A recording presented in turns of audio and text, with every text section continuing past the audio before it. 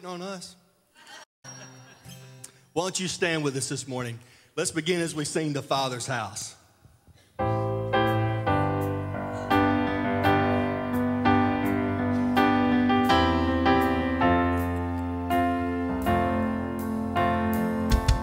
Sometimes on this journey, I get lost in my mistakes.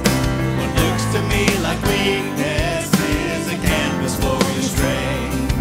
And my story isn't over, my story's just begun. Failure won't define me, 'cause that's what my Father does.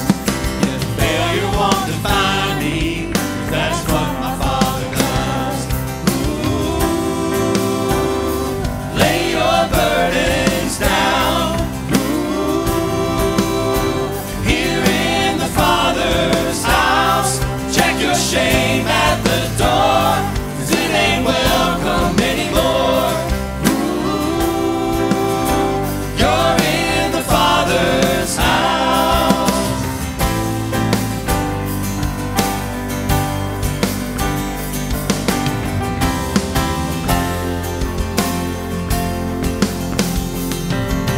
Arrival's not the end game, the journey's where you are. You never wanted perfect, you just wanted my heart. And the story isn't over if the story isn't good.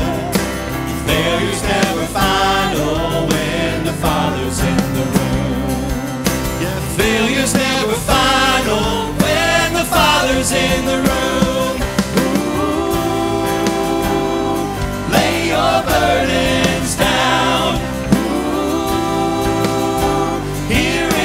Father's house, check your shame at the door, 'cause it ain't welcome anymore. Ooh, you're in the Father's house. Well, we're glad you're here with us this morning. I hope that you're reminded this morning that God has been working, He is working, and He's going to continue to work. This bridge reminds us of some of the things that our Lord has done. This morning, be encouraged right from Scripture as we sing these words.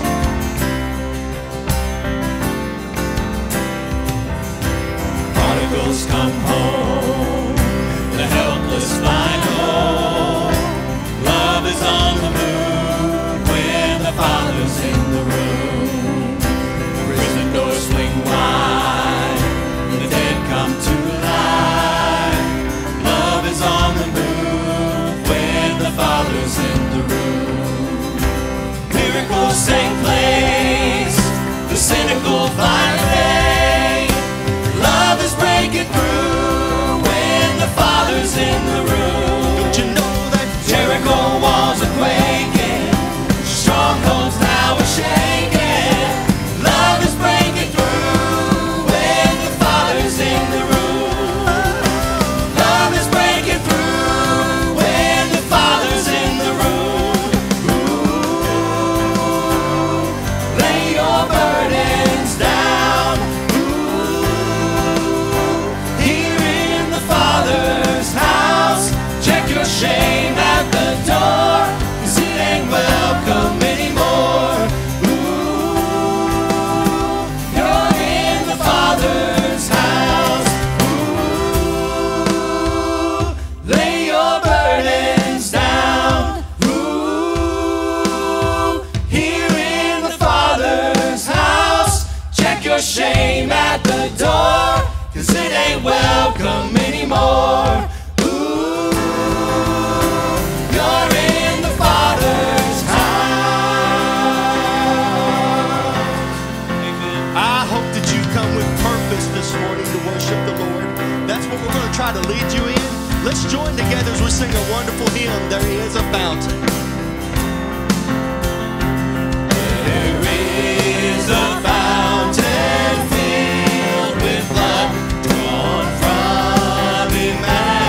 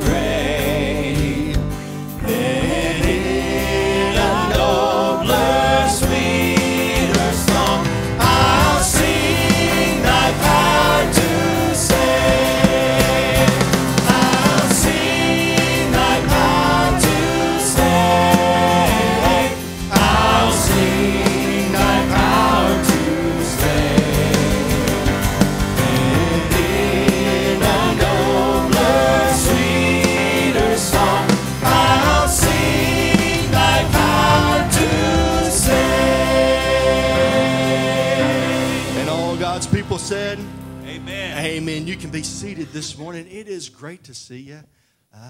We say this often. I don't care if this is your home or if it's your first time visiting with us. I hope you feel at home. We're just a bunch of regular people that love the Lord and gather together on His day to worship. This morning, I want to share a passage of Scripture. You're going to hear more about this morning, but we have a gentleman that's been pastoring in our area for a very, very long time as our guest with us this morning, Brother Cunningham from over at Hardin.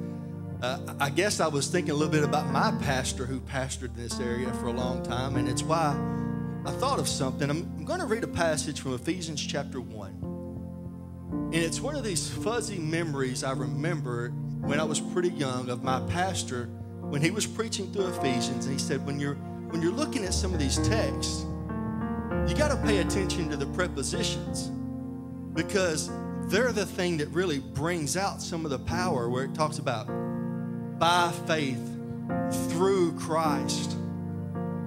Think about that, how important those words are in Ephesians chapter 1, verse 3.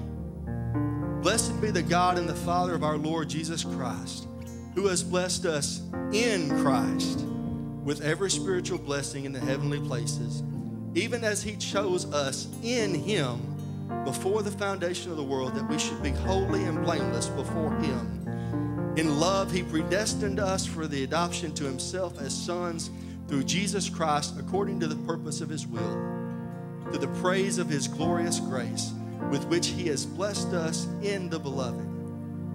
In Him we have redemption through His blood, the forgiveness of our trespasses, according to the riches of His grace, which He lavished upon us in all wisdom and insight, making known to us the mystery of His will, according to His purpose, which He set forth in Christ, as a plan for the fullness of time, to unite all things in Him, things in heaven and things on earth. This morning, you may be in here and you have no idea why you even came this morning. You came with a friend, you came an invitation. I pray that each of us are on divine appointment this morning for one thing or another. But this morning, can I encourage you to recall the great lengths and the great price that was paid for your redemption? Not just mankind, but for you, for me. We're going to share a song that we know pretty well here at First Baptist now. Enjoy it, listen to it, but be prompted to recall the goodness of God and the price of redemption.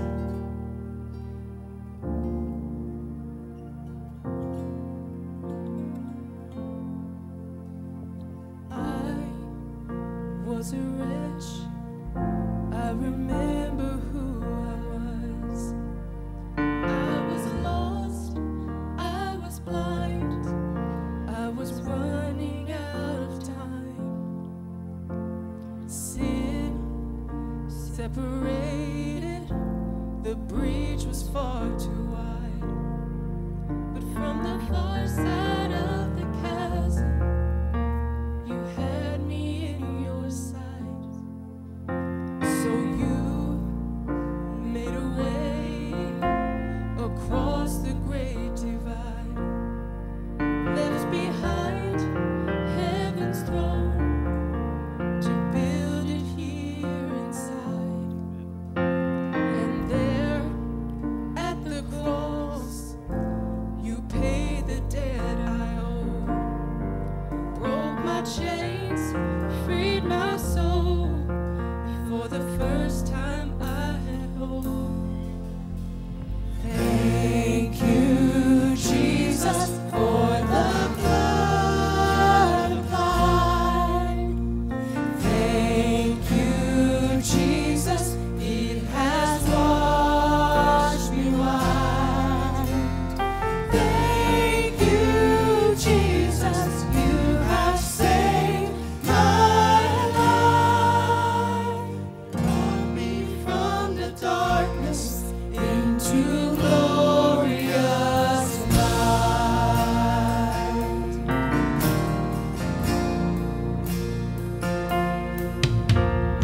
You took my place, laid inside my tomb of sin.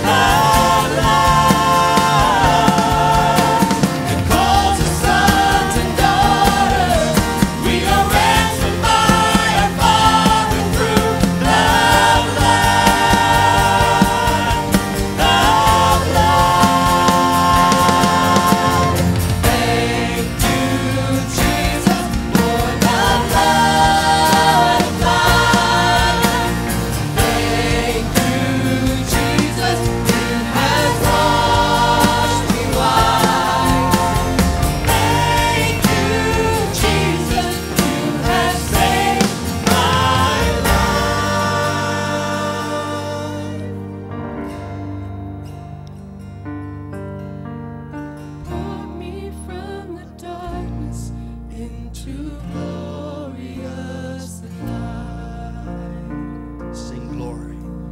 Glory to His name. He's worthy, church.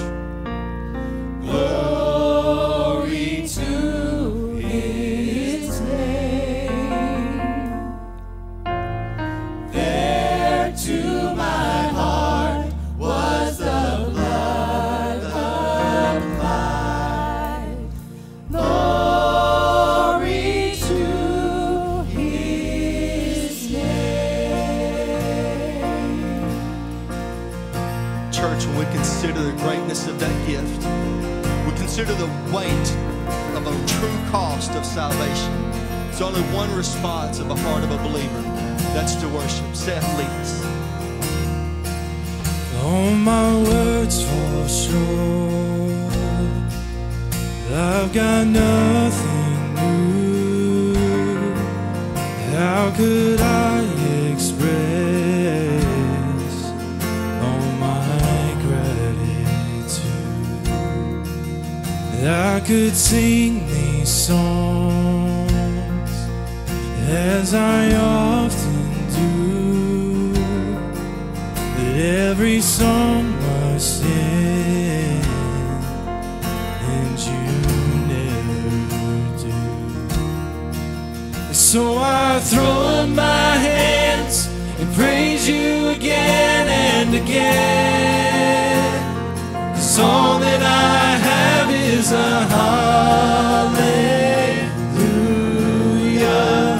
hallelujah. And I know it's not much, but I'm nothing else fit for a king, except for a heart singing hallelujah, hallelujah.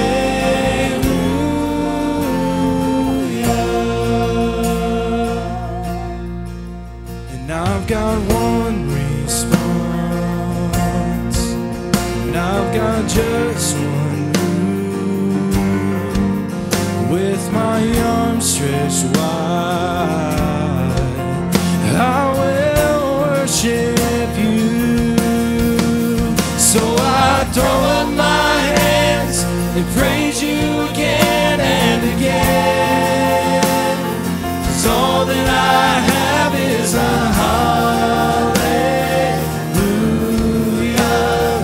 hallelujah. And I know it's not much, but I'm nothing else fit for a king, except for a heart singing hallelujah, hallelujah.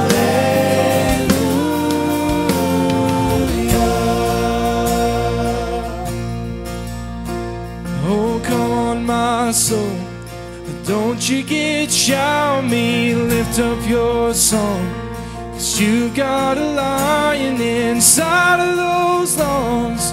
Get up and praise the Lord. Oh, come on, my soul, don't you get shy on me, lift up your song, 'cause you've got a lion inside of those lungs. Get up and praise the Lord. Oh, come on, my soul, oh, don't you get shy on me, lift up your song, 'cause you've got a lion inside of those lungs. Get up and praise the Lord. So I throw up my hands and praise you again and again, 'cause all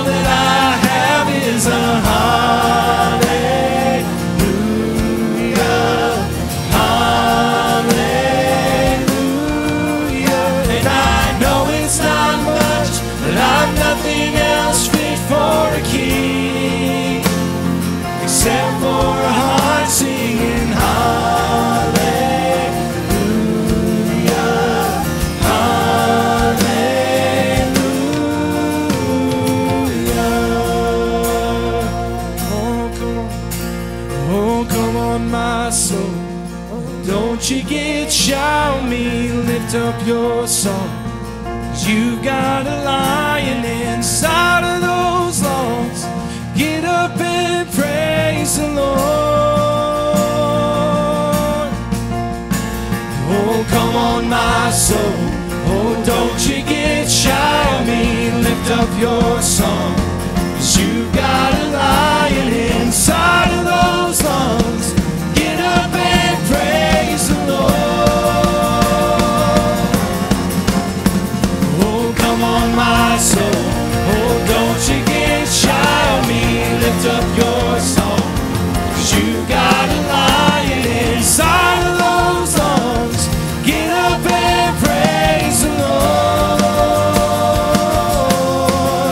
So I throw up my hands and praise you again and again. 'Cause all that I have is a hallelujah, hallelujah. And I know it's not much, but I'm nothing else fit for a king, except for a heart singing hallelujah, hallelujah.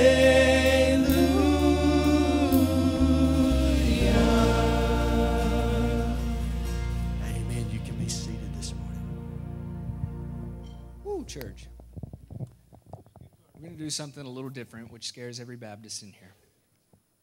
Just take a moment. Just settle our hearts and minds in worship.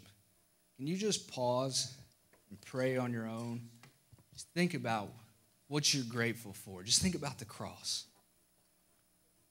Think about the beauty of the gospel that you have been saved through. Just take a moment. Settle your hearts and mind as we continue in worship.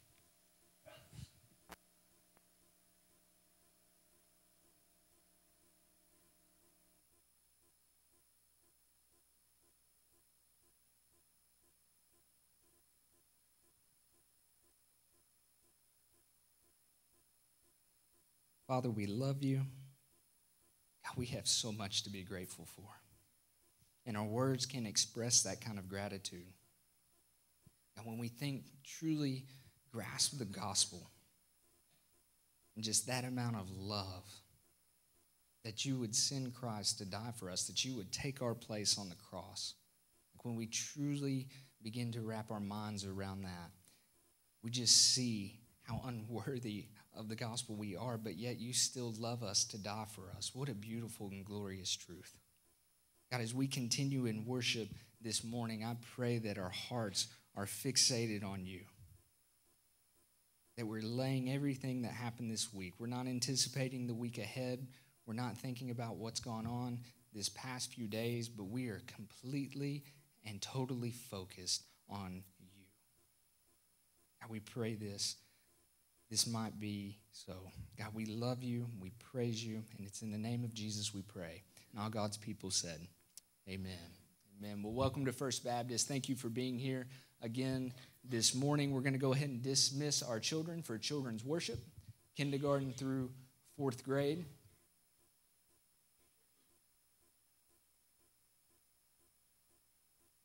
It's hard to follow up a worship set like that. I'm just going to tell you. Chad Badger looked at me and said, follow that up. Good luck. And it's true. It's true. But if you are a guest, welcome to First Baptist. We're glad you're here. If you are part of our faith family, we're glad you're here too. Thank you for being with us, worshiping with us this morning. Very brief in view of announcements this morning. We're gearing up for summer activities. Youth camp, we can go ahead and sign up for that. Parents, sign up your student for youth camp. June 7th through 11th. You don't have to take care of them. We do that. Get them out of the house for a week. It's a wonderful week at Crossings. They're worshiping the Lord. They're growing in their faith. Or if they don't know the Lord, that is a wonderful time where they're just laying all distractions aside and focusing on the Lord. It is a wonderful week. Sign-ups are open. You can use the code on that screen. We would ask that you get your deposit in by February 28th. It's a $75 deposit. You can just use text to give. Text FBC Mayfield to 73256. There's a drop-down that says Youth Camp. You can do that. You can pay by check. whatever is most convenient for you. And then we also have the women's retreat. And when we think of a retreat, we think we're leaving something. We're running from something. Ladies, you get to leave your husbands if you're married for a few days. You get to retreat from them. All responsibilities. Children, they got it. They can do it. Go to this. That's all I really have to say about that. Did I just quote Forrest Gump in a service? I'm just kidding. But women's retreat, use a code on your bulletin there. You can sign up through that QR code. You can go to fbcmayfield.com. Scroll down, you'll see the sign up there. Contact the church office. But that is September 20th through 22nd in Branson, Missouri. It's going to be a great week. We hope you join Jan and the ladies for that. I think they've done something similar last year in Gatlinburg, and it was an awesome time from what I hear. I was not invited, but I hear that it was great. I think you will love that, so go ahead and get signed up for that. In way of introduction, we have Brother Ricky Cunningham with us today. We're grateful that you are here with us, brother. Ricky was born and raised in Callaway County. He's a senior pastor at Hardin Baptist Church, where he has served in that position since 1983. Brother Ricky is a graduate from Mid-Continent University. He is also the instructor at the Riverbank Bible Institute in Brazil, where he teaches and trains pastors along the Amazon River Valley region. We can relate to that and training pastors overseas. That's a ministry close to our heart here as well. He's married to his wife, Salisa. They have 2 children, Kiki and Corey, and 4 wonderful grandchildren, Crowder Wayne, Finley Knox, Garnet Levi, and Evie Kate. First Baptist friends, will you welcome Brother Ricky Cunningham?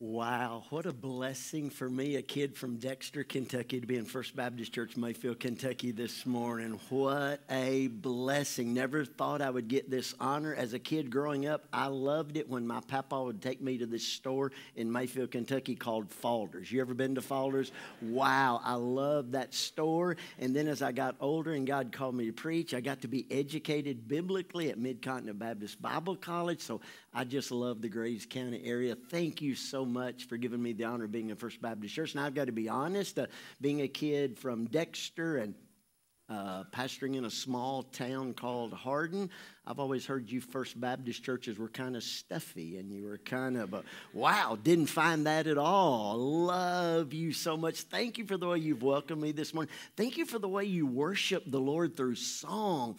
That was amazing. I told Brother Paul I will need to know what the last song is, because normally on the 4th song, I kind of think about what I'm supposed to say and get ready for the message. But wow, when that song came up, I couldn't think about the message. I had to continue to worship with you. So thank you so much for the honor. Hey, if you have your Bibles with you, go ahead and be opening this morning. Hope it doesn't offend anybody. I read out of an English Standard Version of the Bible, but we're going to be looking at Ephesians chapter 4, verse 11 through 12 in just a few moments. But let me remind you that Ephesians chapter 4 verses 11 through 12 is in the second part of Paul's letter.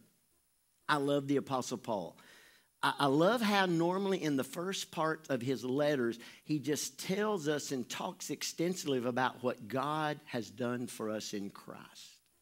And then in the second part of his letter, in the practical application part, he always comes back down to the earth, firmly planted on the earth, telling us now what we ought to be doing for God since we are in Christ.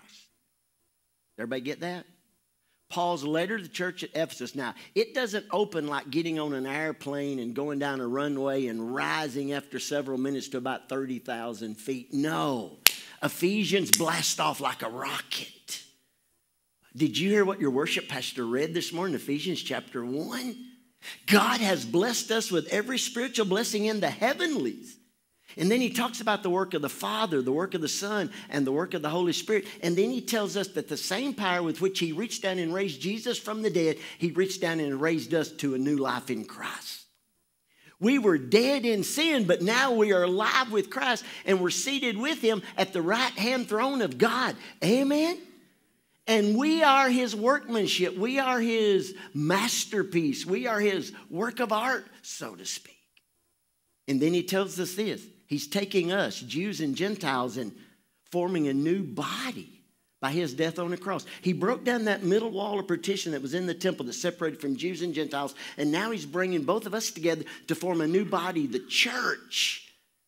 And guess who the church is? The habitation for the Holy Spirit of God. And then in Ephesians chapter 3, before he's going to come crashing back into the earth, he reminds us that what he just told us about the church and the Holy Spirit dwelling us as the church, Old Testament saints did not know this. Not even the prophets were told this, but it was revealed to Paul and the apostles. And so he's letting us in on this big secret. Now he comes crashing back down to earth in Ephesians chapter 4, and here's what he's going to do. With his feet firmly planted on the earth, he's going to start telling us what we now should be doing for God since we're in Christ. Now, I know I've said that twice, but I want to make sure you understand this. You do not do for God so God will do for you. You do for God because he's already done for you. And here's what he says. I urge you as a prisoner of the Lord to walk worthy of the calling to which you've been called.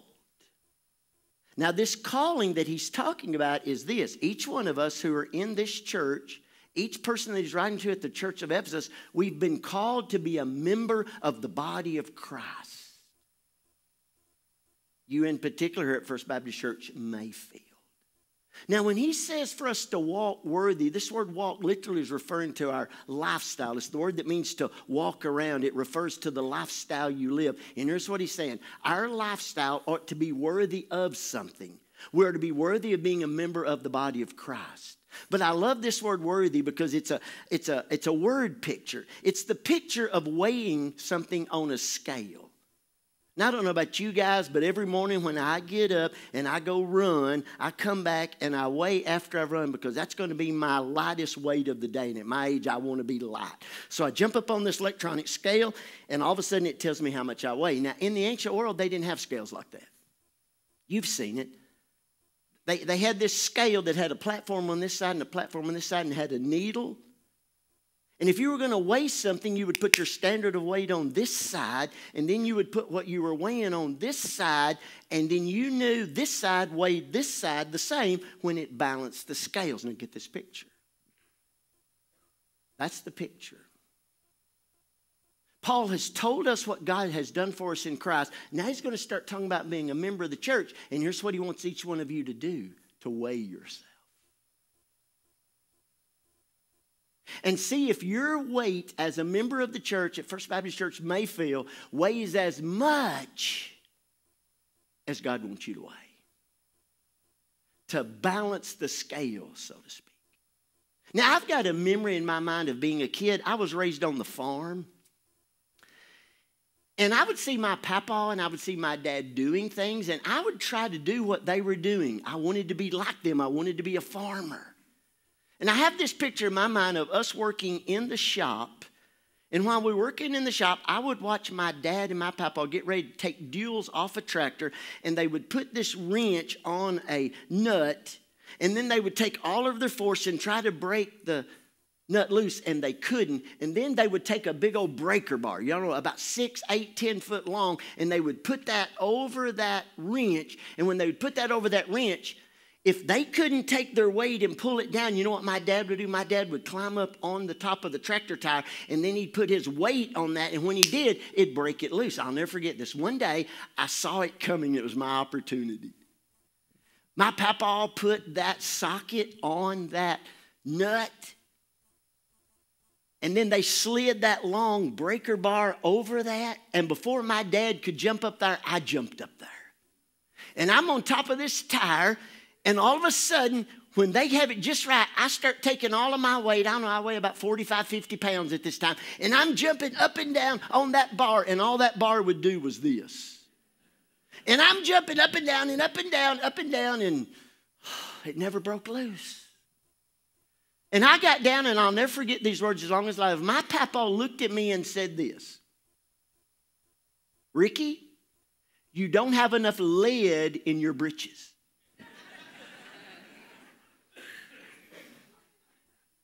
Now, I'm a little bitty feller. I really wanted to help my papa and my dad. So you know what I did? While they were breaking that loose, I went out in the shop and I got every piece of metal I could and I filled my breeches. I even put some in my socks because I knew I didn't have enough lead in my breeches. As we get ready to read Ephesians chapter 4, verse 11 through 12, I want you to ask this question. As a member of this church, do you believe God believes you have enough lead in your breeches?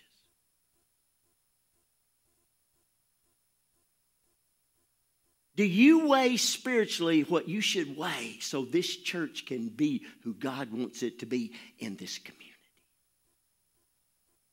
This morning we're going to talk about the DNA of a biblical church. Would you stand with me now and let's read God's word from Ephesians chapter 4, verse 11 through 12. We stand in honor of the reading of God's word. This is God to us.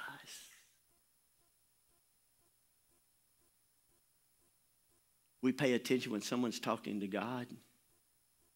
You ever notice we catch someone praying, we just stop? If you're at a restaurant and you're saying the blessing, the waitress comes up, they'll stop because you're talking to God.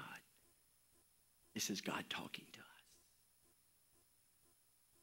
us. ESV says this, verse 11 and 12.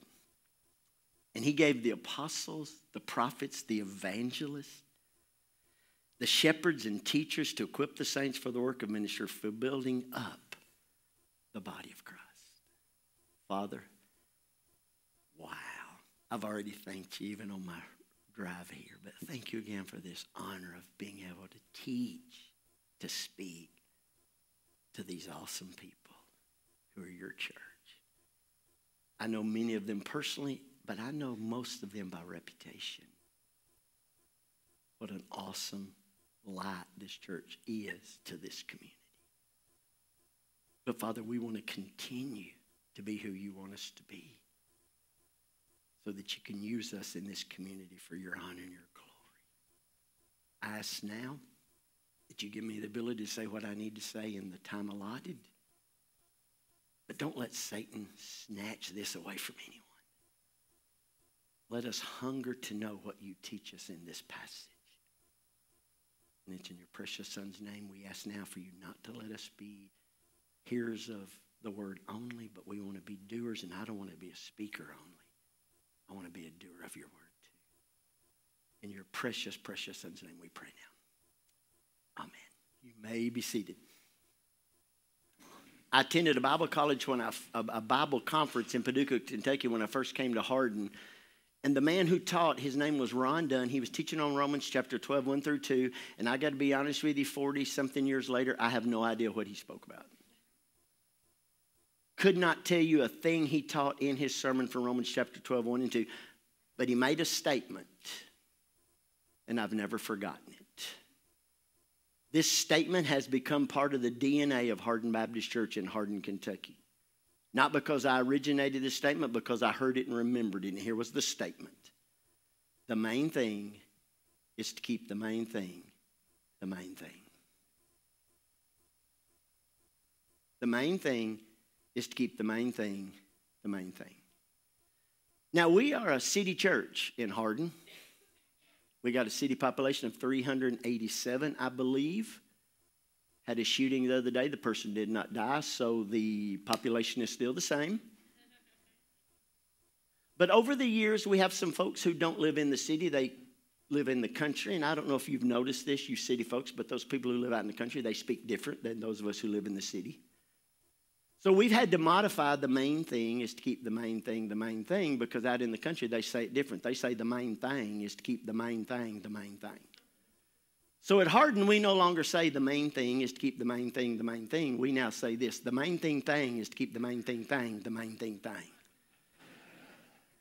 Now, I don't know if you're a city church, country church, or if there's folks from all over Graves County and surrounding areas who come to First Baptist Church, but please hear me. As we approach this subject, I want you to keep this in mind. The main thing is to keep the main thing the main thing. So many churches today are distracted with things that do not matter. And we get all bent out of shape over it. Because of what our great-great-granddaddy believed and our granddaddy believed and our uncle believed and it has nothing to do with the Bible. It's what we prefer. But I want to remind every member of this church, this is not your church. This is Christ's church. And He is the one we should be striving to please. Amen? So therefore, I just want you to say this with me. The main thing is to keep the main thing the main thing. Would you say it with me? The main thing is to keep the main thing the main thing. Now, what does Ephesians chapter 4, verse 11 tell us? That He, Christ, gave gifts to His church. He gave the gift of an apostle. He gave the gift of the prophet. He gave the gift of the evangelist. And He gave the gift of the shepherd teacher. Now, I was educated at Mid-Continent Baptist College. I am so thankful for that. I had a man by the name of Mike Morse who taught me Greek, and I am so thankful that he gave me the tools to study God's Word. If you'll notice when we read this in our Bibles, it says He gave the apostles, the prophets, the evangelists, the shepherds, but it doesn't say and the teachers. There's no "the" in front of teachers. Because this is not talking about 5 gifts to the church. It's talking about 4 gifts to the church. And the 4th gift is the pastor, the shepherd, who teaches. Does that make sense? So here's what I want us to believe as a church. If we're going to have the DNA of a biblical church, here's what we've got to believe. Our pastors who teach, they are gifts from God.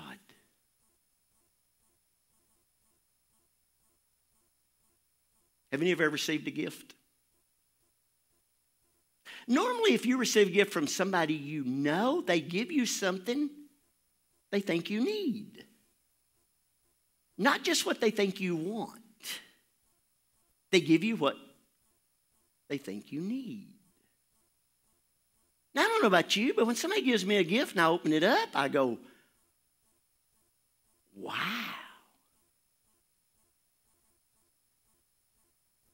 This is a gift. They're trying to show me how much they love me. Now, I want to be honest with you. I've been given some gifts that I wouldn't have personally ever bought. But when I get that gift from someone and expresses their love for me and expresses what they feel like I need or want, I thank them. I speak highly of them. I don't ever remember being a kid growing up getting a gift and turning to somebody and saying, "Can you believe what they just gave me? That's the ugliest shirt I've ever seen. There is no way in the world I'm going to wear that shirt." I mean, did any of you do that when you received a gift? I mean, go down to the coffee shop, go down to Falder's, go into a restaurant, and still be talking about, "Can't believe that's the gift I got." We just don't do that. Now, here's what I want to suggest to us. I believe this passage is teaching that we need to look at our leaders, those pastors who teach us, as gifts from God. And when we're out in this community, our words need to express that, wow, these people are gifts from God. Amen? You know this. You interact with other Christians from other churches. You know that's not always the way people talk about their leaders. They publicly criticize. They publicly condemn. No.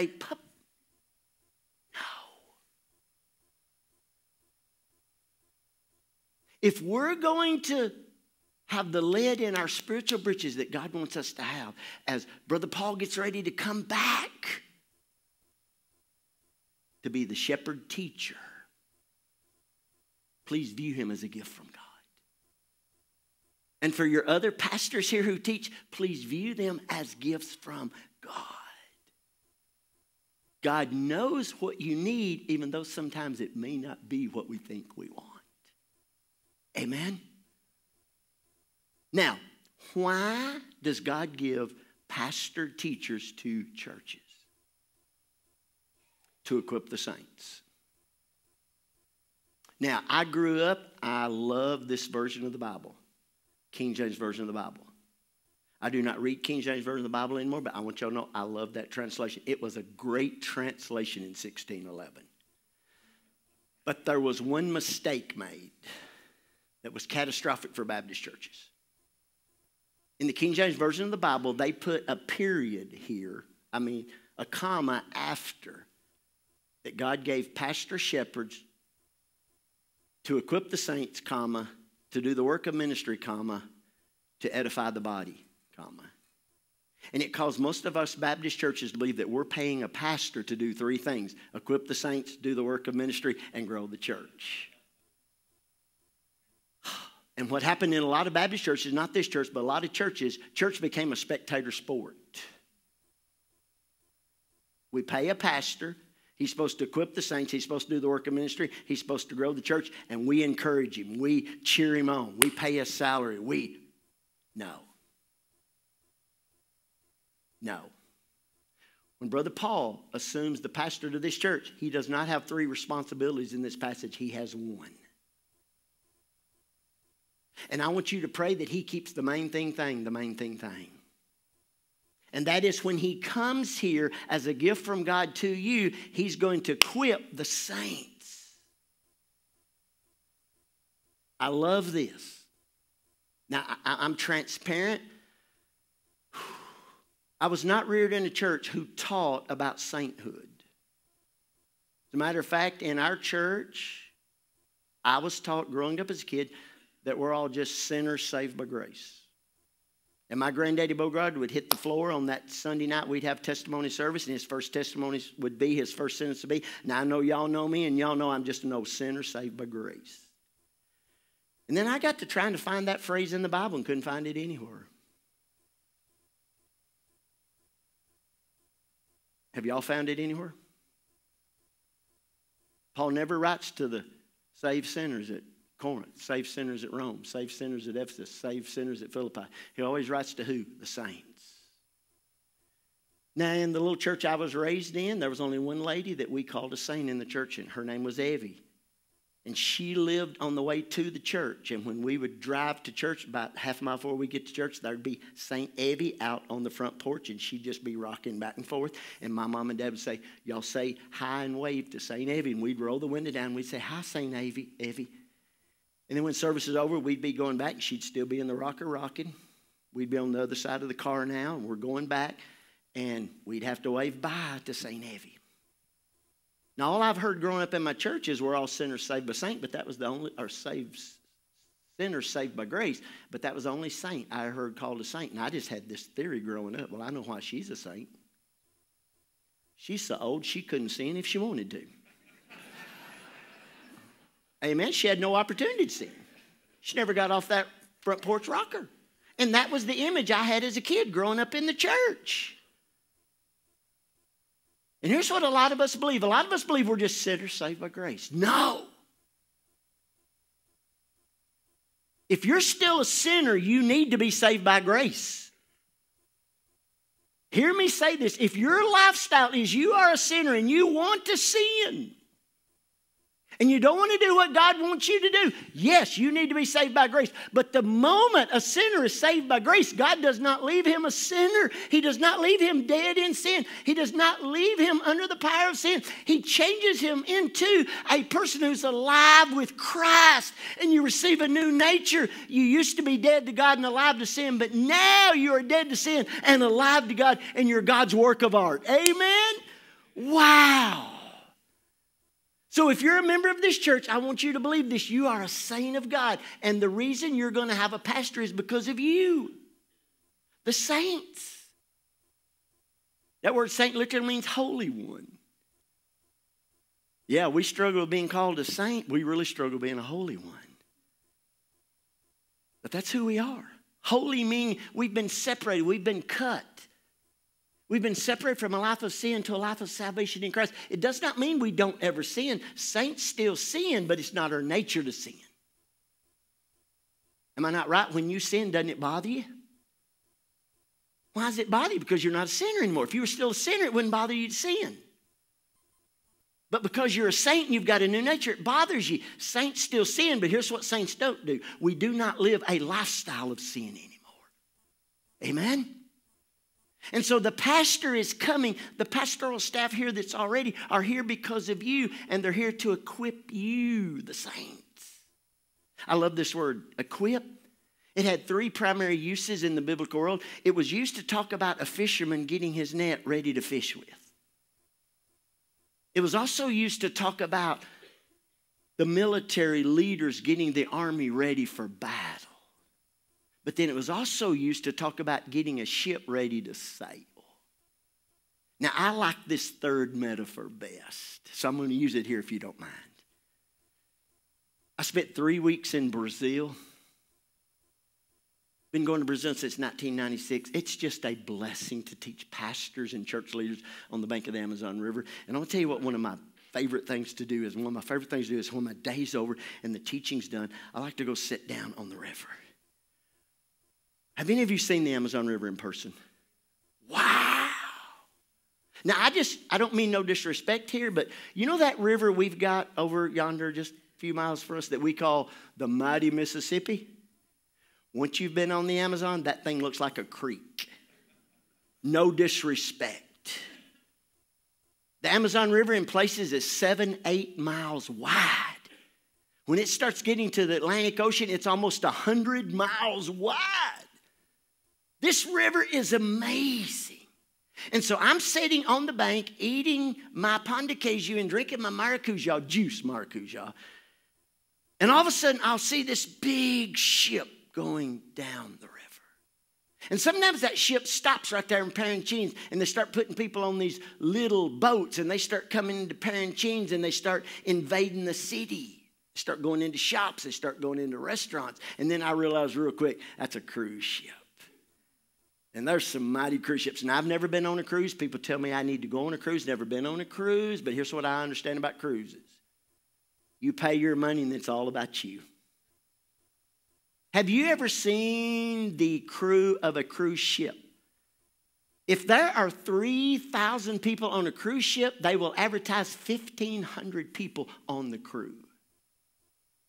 You know why they have so many crew on a cruise ship? Because a cruise ship is all about you, the one taking the cruise.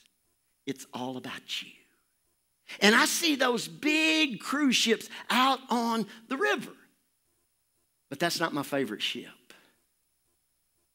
The Amazon River is so big. Ocean-going vessels from Southeast Asia, Japan, China, come down that river. And I'll see a boat bigger than a cruise ship, and it's loaded with cargo. And that's the majority of the boats on that river. Now, there's a drastic difference between a cargo ship and a cruise ship. See, on a cargo ship, they don't have many crew people. They got mainly cargo. And everybody that's on that cargo ship is there because of the cargo. Does that make sense? Now, let me ask this question. How does First Baptist Church Mayfield view the church? How do you view your membership? Is this church all about you? Is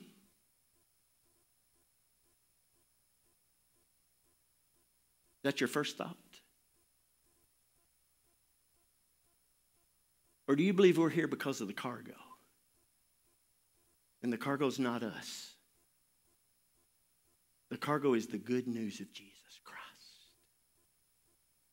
I want to submit to you, First Baptist Church Mayfield. Please do not make membership about you. Please don't make the ministries of this church about us only. But let's see ourselves as God sees us. He has given us the gospel. He's given us the good news of his son, Jesus Christ. And there are ports of people that he wants us to deliver this good news to. Yes, the pastor's here to what? Get us ready as a church to do what God's called us to do. And what's he called us to do? And that's to share the good news of Jesus Christ with a lost and dying world. And you know where it starts? It starts at Falder's. Starts in the restaurant you eat in. You know that little pocket store that I stop there sometimes. I'm not just going in there to get a Twinkie or a Snicker after I fill up my truck. I'm meeting people. You're meeting people. Our church services should remind us of who we are. We're a cargo ship. Amen? So when you see your pastors, just remind them, hey, I'm glad you're here because you're supposed to be getting me ready to do what I'm supposed to be doing. And I'm part of the crew of this church. Amen? Amen? Now watch this. What are we equipping the saints to do? To do the work of ministry. It's not the pastoral staff, it's not Brother Paul when he gets here that will do the work of ministry. It's the saints. Now, I think God's pretty smart. Most churches have few pastors, but they got a lot of saints. So doesn't it make sense the saints are doing the work of the ministry and not the pastors? We do not want to let the church become a spectator sport. So here's what pastors do. They get us who are saints ready to do the work of the ministry. So if a pastor keeps the main thing, in every teaching, every opportunity that he's before you, he's going to be thinking about how does this message that I'm teaching from God's word equip us to be who we're supposed to be, and in particular the saints. And here's what our responsibility is. We're doing the work of ministry. Now, I think you guys have deacons in this church. Is that right? Most Baptist churches do. If you're a deacon in this church, ordained deacon, can I just see you raise your hand? Wow, we got several. Praise the Lord. I love the deacons in my church. Every deacons meeting we have, when we have a deacons meeting, I affectionately call them the dirty-footed ones. And then you know how they answer me back? Oh, beautiful-footed one. See, the Bible teaches that he who preaches the good news of the gospel, he's got beautiful feet. Amen? So if I were to take my shoes off, I would have beautiful feet. Amen? But the word for deacon comes from a word that literally means to have dirty feet. Because you know what's at the root of the word deacon? It's the word servant. And in the biblical world, if you were a servant, you did not have shoes. If you were a son, you had shoes. But if you were a servant in the household, you did not have shoes, which meant in serving, if it was dry season, your feet were always dusty. If it was rainy season, your feet would be muddy. So when you looked down at a servant, you looked at their feet and called them the dirty-footed one. That's what the word literally means, dirty-footed one. I'm glad you have men in this church who have been assigned the responsibility of taking care of the physical needs of church members. But I want us to watch this. This is the word that Paul uses to talk about the ministry we all have. Wow. So I want you to get this picture. You know, when you go into that restaurant, there is usually a way you can tell who's going to wait on you because they got this little thing around their waist. They got this little book and a little pen. But that's not the picture I want you to see. I want you to see my granny. I want you to see my mama. I want you to see my wife. My grandkids call her Mimish. She gets ready to serve us a big meal, and she puts this thing on called an apron. And everything she's working with, sooner or later, part of that will be on that apron. Do y'all remember your granny's apron, your mama's apron?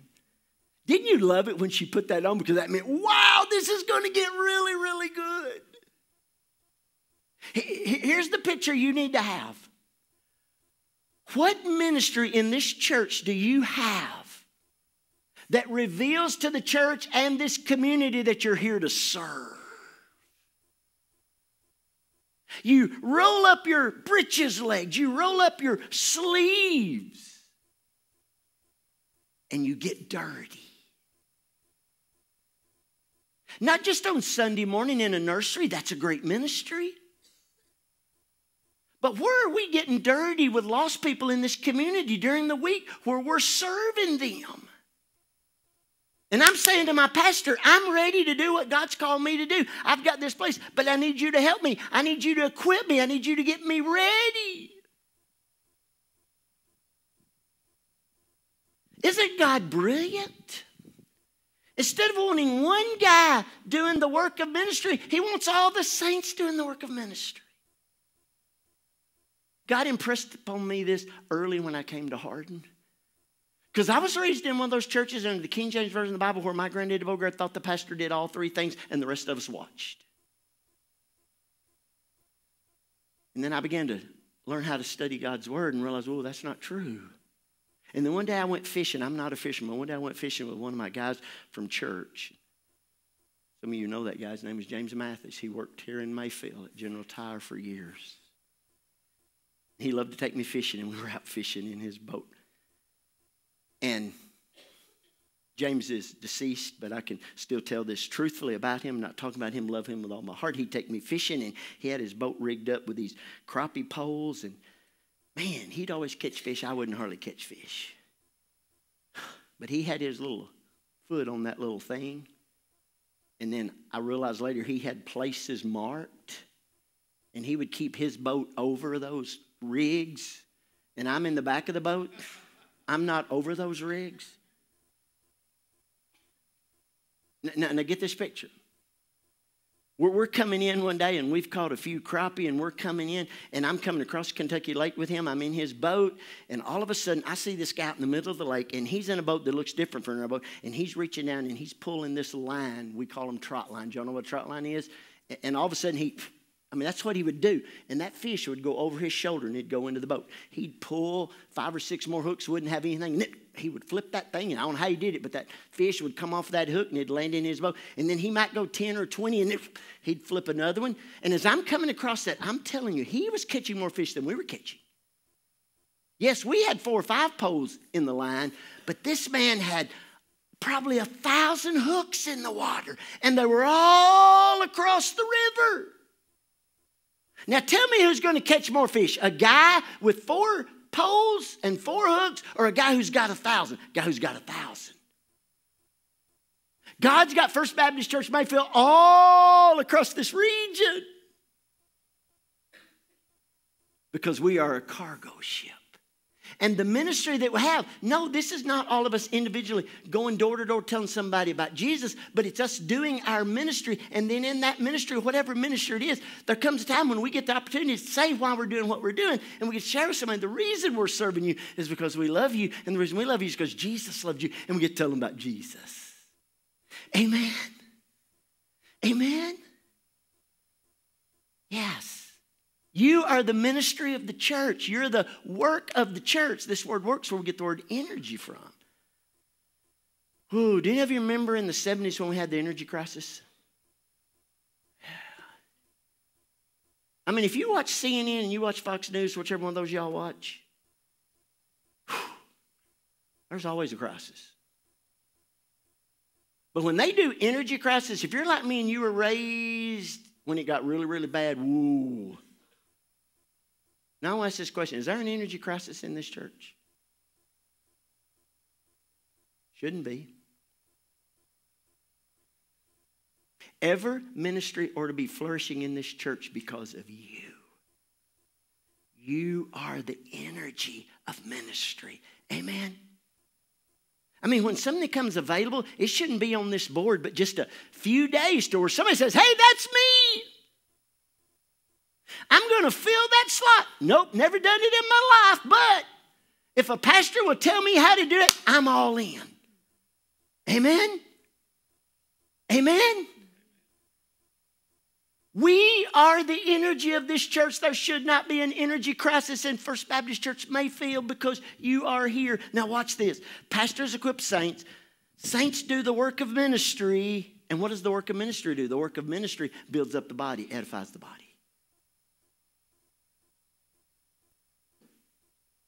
Can I go back to my story about James? By the time I got to the bank, God laid upon my heart, and I had this desire. I am not going to do the ministry of Hardin Baptist Church. I'm going to equip our people to do the ministry, because our people are going to do ministry, and God's going to bless us far more, and we're going to be more of a blessing to this community if everybody is doing their part. Amen? Amen? You know what most of us Baptist churches want to do? We want to call somebody to grow the church. No. Our membership grows the church. Because we have a place where we roll up our sleeves and our britches legs and we get dirty. And you know what that ministry does? It helps grow the body. And I'm going to close with this thought. Beautiful thought, I think. This word build up in King James Version was edify, and I love that word edify. By the way, can I tell y'all, I love when the King James says verily, verily. Amen. I struggle when my ESV says truly, truly, because I like verily, verily. But this word edify, what the King James translators were trying to do is they were trying to translate a word from where we get an English word hearth from. Now, we talk fireplaces in the country. But if you were raised with money and you had one of those really nice homes, you had that hearth. That's where this word comes from. And it's that place where you take some wood, put it together, start a fire, and it warms the room. It warms the house. That's the word here. That's the word here. Now, I want y'all to get this picture. I was raised in the country. My granddaddy Bogart didn't have a hearth, but my granddaddy Bogart had a fireplace. It was a stove that sat in the middle of the living room. There was no doors in my granny and granddaddy Bogart's home. I probably shouldn't say this, but how they had 8 kids, I have no idea. But they did. Their bedroom was the central room in the house, and all the other rooms were off of their bedroom. And one of the rooms off of their bedroom was the living room, where the only heat source was. Y'all getting this picture? It's in the living room. My granddaddy started a fire, I believe, middle of September. And that fire burned to July 22nd. My granddaddy just had a built-in thermos that when the house got below 85, he needed to put another stick of wood in the stove. And I watched my granddaddy take seasoned wood. Y'all know what I'm talking about? Seasoned wood. Now, if you're young and you don't get this, you can look it up on YouTube, okay? But he would take seasoned wood, put that wood together, he would put a little fuel on it, and then he would strike a match, and it would burn. And then when it started to burn down, he would take a green stick of wood and put on that seasoned wood. And then he would check that fire often. And one of my favorite memories was when I would stay all night, or my mom and dad would drop me off early because both my parents worked, and I stayed with my grandparents a lot in the summer and the winter. I'd see my granddaddy open up that door, and he'd look in there, and then he'd reach for this, y'all know what I'm talking about? A poker. Long steel object. And then he would take that poker, and here's what would happen in the night. In the night, that wood would burn, but it would separate. And so in the morning when he opened that, we didn't have a blazing fire. We just had some embers. But here's what I'd see my granddad doing. I'd be over his shoulder watching, because I was that kid who wanted to be like my grandparents on both sides. And all of a sudden I'd see him take that poker, and he would poke those pieces of wood, and they'd come back together. And when he poked them back together, he would do this. He'd go, whew. And when he blew on that, poof, there was an instant fire. And then he would shuffle around the bottom, and the ashes would fall into an ash pan, and then he would get some more wood, and he'd put it back on that fire. Then he'd close the door. Amen? Now, can I tell y'all off the record a beautiful picture I have of my granddaddy Bogart? My granddaddy Bogart would eat lunch by himself. For some reason, I don't know why, my granny would fix him just what he wanted. He would eat it. And then when he would finish eating, he would check that fire. And then after he would check that fire, he'd go over and turn NBC Days of Our Lives on. So that fire had to be right for Days of Our Lives.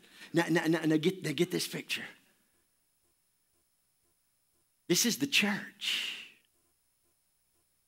You know why ministry grows the church? Because ministry is that place where you find someone who's gifted like you, and y'all come together in a ministry and you rub shoulders and you work together. And where you're working together, boom, the love of Christ is revealed, and the warmth of that ministry starts to blaze. And then the next thing you know, after a few years or a few months, you decide, whoa, there's a new believer in the church who's just come to know Christ, and I've been a believer for 20 years, and I want them to come along beside us. And we bring that new believer in alongside us. And when we do, the ministry puts off the love of Christ. It's ministry that grows the church. Ministry that's done by the members of the church who are under the leadership of the pastors. You will never know the hours I spend making sure every message I preach from the pulpit of Hardin Baptist Church or I teach on Wednesday night has a practical application. So it's going to help me equip the saints so that the saints can do the work of ministry, so that the work of ministry grows the church in Hardin, Kentucky. Because we want to be a biblical church. And I want to say this. I don't want to offend anybody here. But you'll never come to Hardin Baptist Church and see a plaque on the wall that's going to tell what somebody did or how much money they gave for something. We're not going to do that. And the reason we're not going to do this is because of this passage. You know what my granddaddy believed? My granddaddy believed that every one of those sticks of wood needed to burn completely up. And I never saw him reach in there and pull a stick of wood out. You know the only way you come out if you went into granddaddy's stove, you come out in the ash pan. And I'd see my granddaddy every morning pull that ash pan out, and then we'd walk out there and I'd walk right beside him, and I'd see him throw that ash pan in this big old pile where all of these ashes were. Now, I remember camping a lot and us starting fires, and the next morning there'd be a little piece here and a little piece here and a little piece there, and there'd be charcoal all over those pieces. Here's what many of us want to do, and I'm so against this. Hear me say this. Retirement is an American concept. It's not a biblical concept. We do not serve the Lord for a certain period of time and then think we're done and now we get to enjoy life and watch what other people are doing. We serve Him to the day we die. I do not want there to be a piece of Brother Ricky that's left where somebody can go, oh, wow, look at Brother Ricky. Here he was. He did this, this, and this. No. When my life is over and I stand before God, I want my life to be in the ash pan. I don't want there to be anything left. And when I get dumped over here, it's just me with a whole lot of others. And you do not know who I am because I didn't do what I'm doing for me. I'm doing what I'm doing for the glory of God. And I know that's your heart. And so for us to have a DNA of a biblical church, let's thank God He's given us a pastoral staff. Let's thank God and hold them accountable to equipping us, the saints, to do the work of ministry. And as we evaluate our ministry, let's make sure that our ministry is not about us, but our ministry is about others so that we can be the church that God wants us to be in Mayfield, Kentucky. Amen. For His honor and for His glory. Would you say this to me one more time? The main thing is to keep the main thing. The main thing. Thank you. Yes, this guy's got it. Do you have it? Father, as we get ready to sing, I don't know if you've moved on anybody's heart or not. I hope you have. Father, maybe there's a person here who's not part of the church, wants to be a part of the church. They now know what the church is. And if somebody was thinking, well, I'm going to become part of that church so it'll be all about me, they now know it's not going to be all about them when they join this church. Father, is anybody here as a church member that, wow, they've kind of got complacent? Yeah, they can talk about what they did 20 years ago and 30 years ago, but wow, they've just kind of got lax. Father, I just pray that you move in our soul, you move in our heart. And right now you prepare us to make a decision for you. Father, I think one of the pastors is going to come and stand down here. And I'm going to be here. If there's anybody who needs counseling, if there's anybody who wants to talk, for anybody who wants us to pray for them, we'll pray for them.